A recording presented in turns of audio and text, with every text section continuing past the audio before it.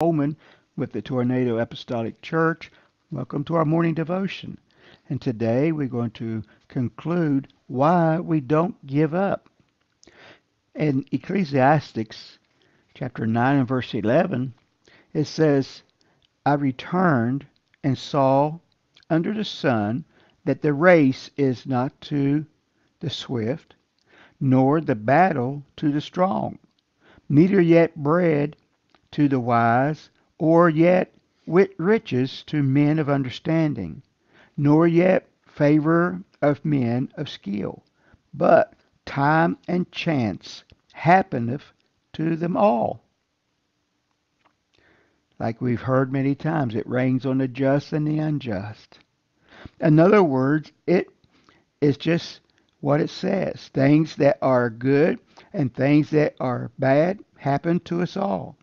What makes the difference is how we handle ourselves as we go through life.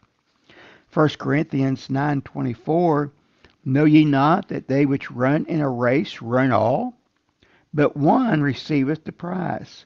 So run that ye may obtain.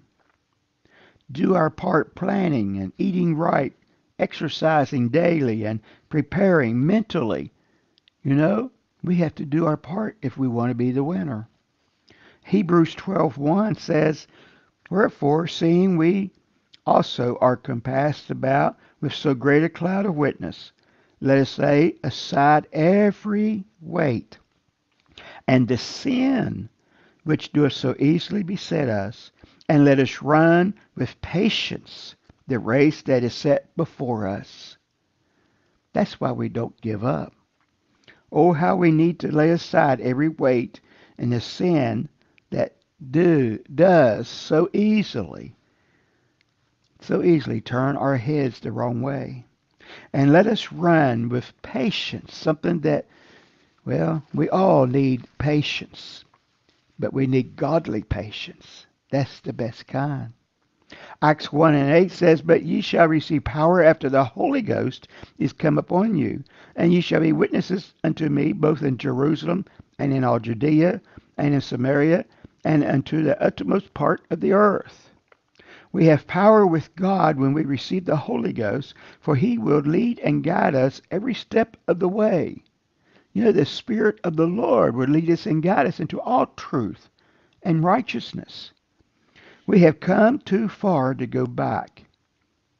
And oh, what a Savior that we have in Jesus Christ. All that we do to make heaven our home will be worth it and much more. How we need to get back up and keep a going. Never, never give up. Let us pray. Lord, we thank you, Lord, for that opportunity to know you.